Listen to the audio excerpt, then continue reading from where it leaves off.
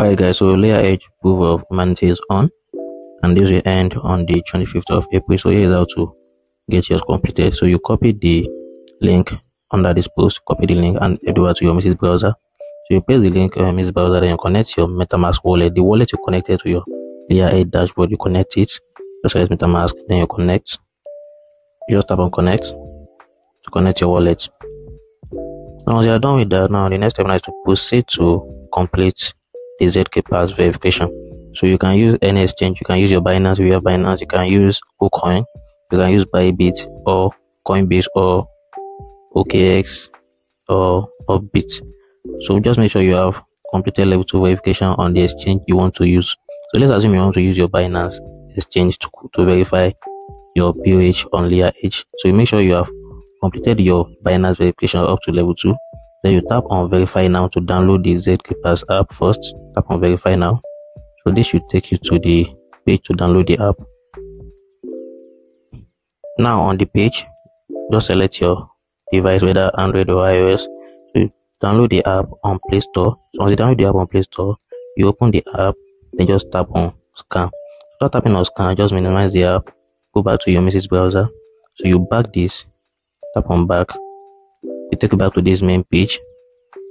Then you go back to the exchange and you tap on verify again. Tap on this verify now again. So just tap on it again until it takes you back to the ZK Pass app you just downloaded now. Tap on it. You will see this error, just retry. It will take you back here. Then the next thing you have to do now is to log in to your account. If you use Binance, you log into your Binance account. If you use Bybit, you log in with your Bybit login details. If you use OKS, log in and so on. Then you tap on verify with ZK Pass.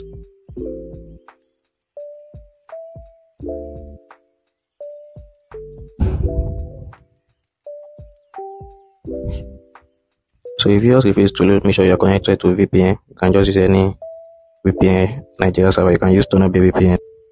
So once you're done with this, just go back to the website.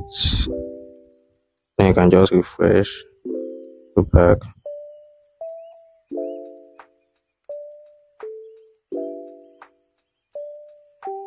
Tap on verify. Should be done by now.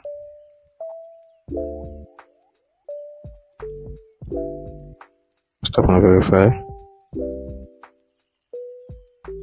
And that's all. So you go back to the page. And that's all you have to do. As you can see here, this has changed. So that's all guys. Good luck.